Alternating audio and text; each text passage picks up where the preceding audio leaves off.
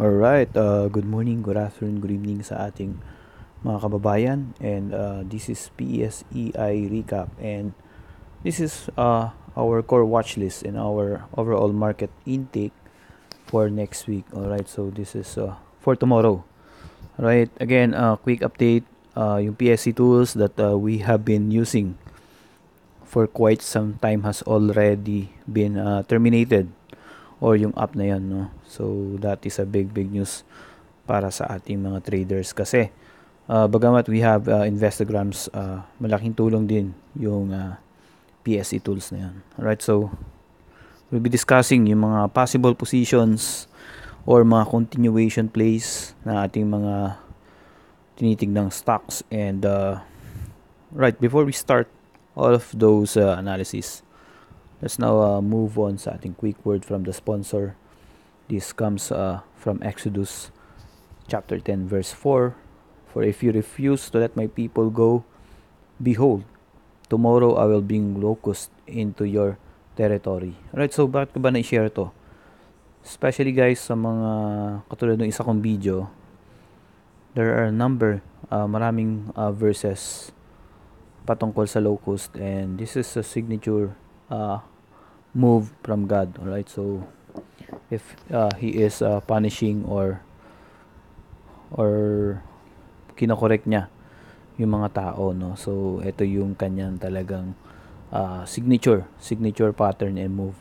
Right, so recently I was watching this video from I think Saudi Arabia yata yun, if I'm not mistaken, sa Mecca pa, no? There has been swarm of locusts, and it's very alarming, no? Kasi come to think of it, na first time na nangyari sa kanila. And guys, I'd like an input from you, especially dun sa mga nasa Middle East countries, kung binabalita ba to. So this is something, ibig sabihin there is something na mangyayari, no? And we are very worried, no, kung ano yan. And hopefully na hindi naman magkaroon ng talagang pestilence and dilubyo dyan sa Saudi, because medyo marami tayong Pilipino dyan. But tulad nga ng sinasabi ko, I mean, para sa ibang tao siguro they'll shrug it off and explain sa science kung ano yan. But definitely, if you are reading the Bible, there are meanings, there are consequences kapag may mga nangyayaring ganyan, no? So I'd like you to always, guys, read your Bible, and marami kang matututunan, no? Especially sa mga news, special M ko parang sinosuppress yan. And guys, sa mga nanonood ba sa Saudi dyan, ano ba yung balita dyan? Is that a fake news ba yung nakita natin video, or totoo ba yan? Right, let me know your opinion. Right, so again, let's now proceed.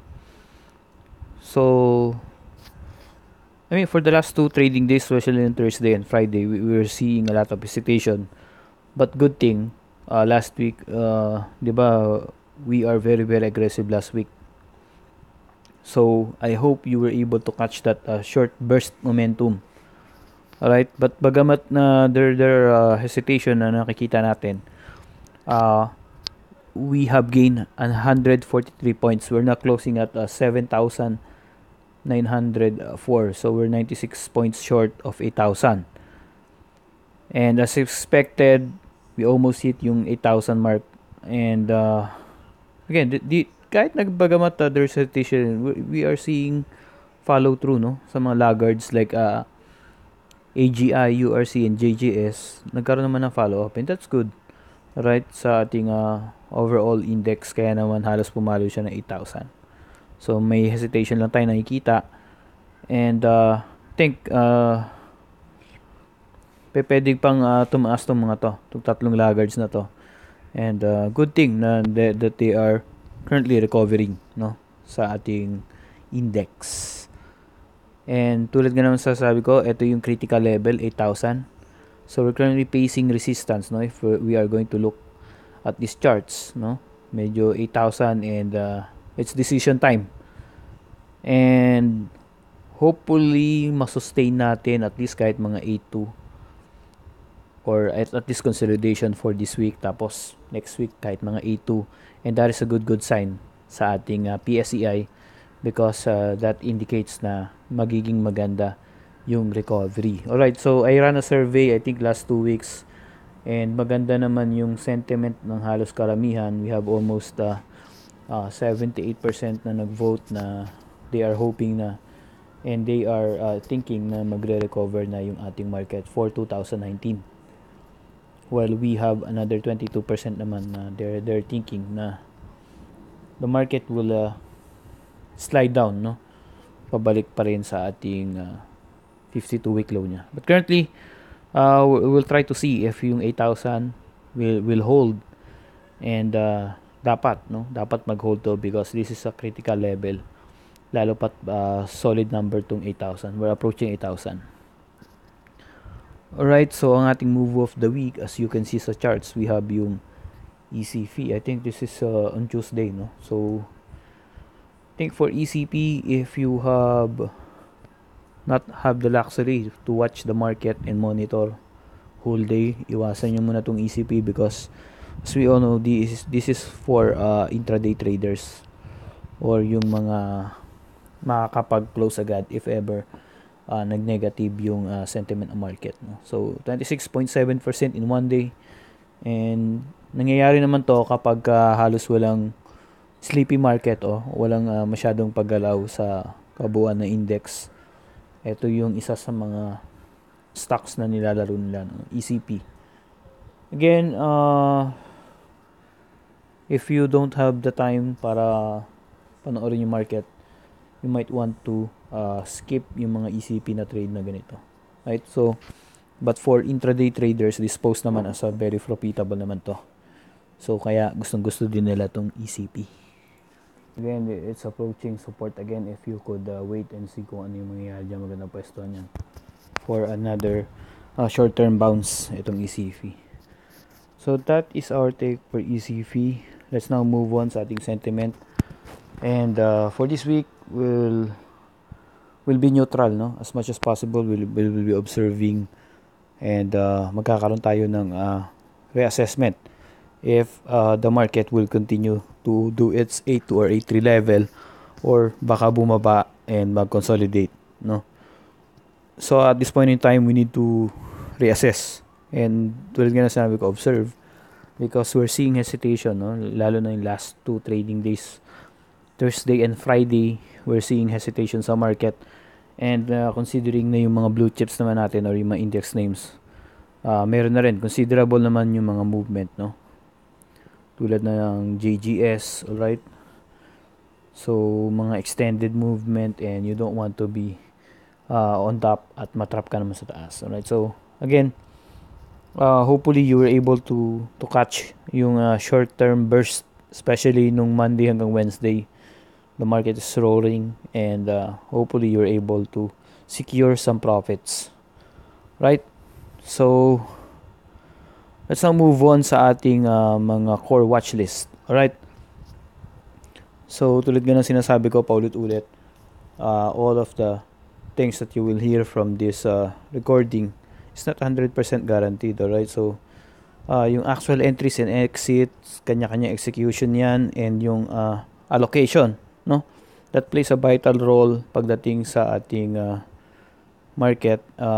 You don't want to have a one position that would wipe you out, all right, and play very defensively, right? So on the first on our watch list, tahimik lang siya, no, steadily going on an upward trend, no? So itong RWM, and we really did not notice na nag 52 week high na pala siya, no? At this level nag breakout, but currently, no, I think it is wise to at least, no, take some profits para sa RWM, because with the recent market hesitation, baka mag-pull back ito, no?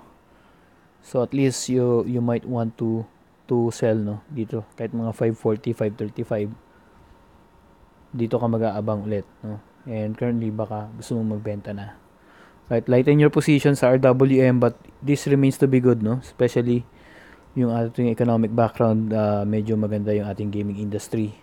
Right? So, alam naman natin yan. And recently nga, yung, di ba, yung mga Chinese national nagpupunta rito to work on the gambling industry. So, that is our take for RWM. At least for a retest, no? And lighten your position kung maganda-ganda naman din yung profit at this point in time.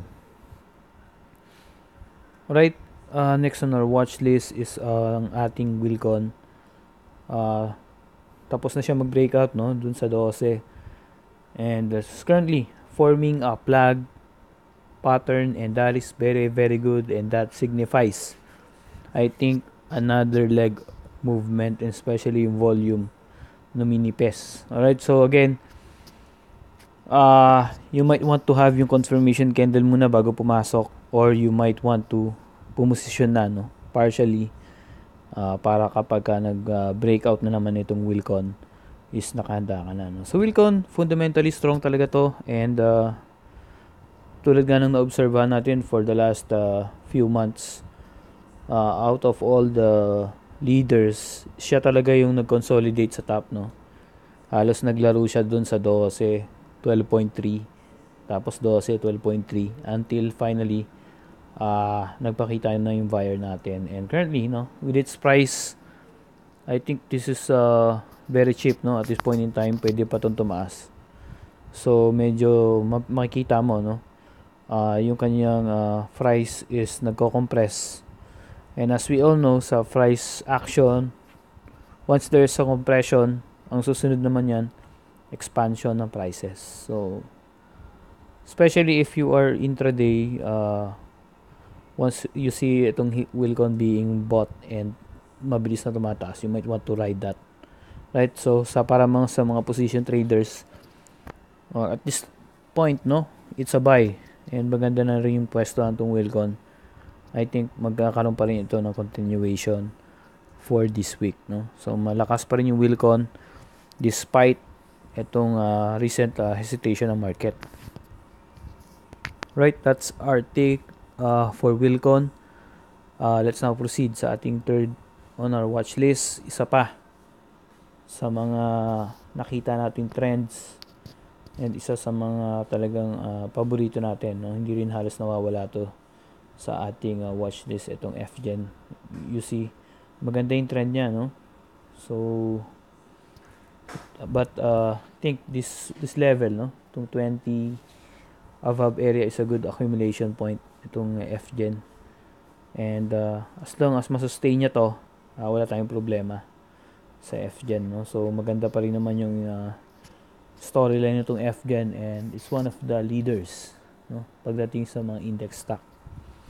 Isa itong FGen na talagang malakas, no? So, yun nga, maganda talaga itong FGen for trend following, and hindi ka masyadong kabado sa FGen, no? So, mapapansin mo naman yung ating core watch list, hindi naman halos nagbabago yan, no? Halos sila pa rin, and yun ang maganda, no? Especially if may full-time na trabaho ka. Ito yung mga position na talagang kampante ka, no? Right, so but then again, no, pwedeng mag-consolidate muna itong FGen before moving to another leg, no, itong FGen. So you might want to put this on your watch list, itong FGen, no. So pinagbibigyan tayo, nagko-consolidate siya above 20, and pwedeng magkaroon pa rin naman ng continuation to, no. Simple lang niya kunin itong 22 or 24, itong FGen, no? But mas maganda mag-consolidate muna siya again dito sa area na to, itong FGen. So, kung mapapansin nyo, itong core watch list, yung talagang mga simple at madadaling trade, and hindi masyadong komplikado yung charts yung ating mga pinipili. Right? And as much as possible, merong fundamental reason bukod dun sa technical aspect. Right? So, ganun lang. Simple lang naman itong core watch list natin. And yung isa pa, JFC, tulad nga ng sinasabi ko, nasa 300 pa lang. 'Di ba? Ang sabi ko sa inyo, simpleng-simple yung 320 or 330 once na mag-breakout itong JFC. Right, current level, nagko-consolidate siya dito sa itaas. But as long as ma-hold niya yan, the Jollibee is still good. But this is the safer position, no? Dito ka mag-accumulate at least maganda-gandang buying opportunity. Kita mo, no? Pag break niya dito sa area na to, dire-diretso ulit. Right, if you have not been following the news dito sa JFC, left and right acquisition, since last year pa, Smash Burgers, and another Mexican chain, yung parang tortillas yata yun, if I remember it right. And recently, yung mga Team Ho 1, no? So ano na sila, saturated na sila sa Jollibee, especially sa local market. Expanding naman siya sa labas. So maganda yung storyline and yung price action nitong Jollibee. Again, if you're starting and medyo hindi ka pa gamay yung mga mabibilis na galawan, no? Ito sana yung mga pinagpa-practicean mo, no? Itong mga blue chips and yung mga steady movers. Especially if maganda rin naman yung development ng Jollibee. Alright, so again, let's try to see, no? Kasi medyo nagpo-pullback siya.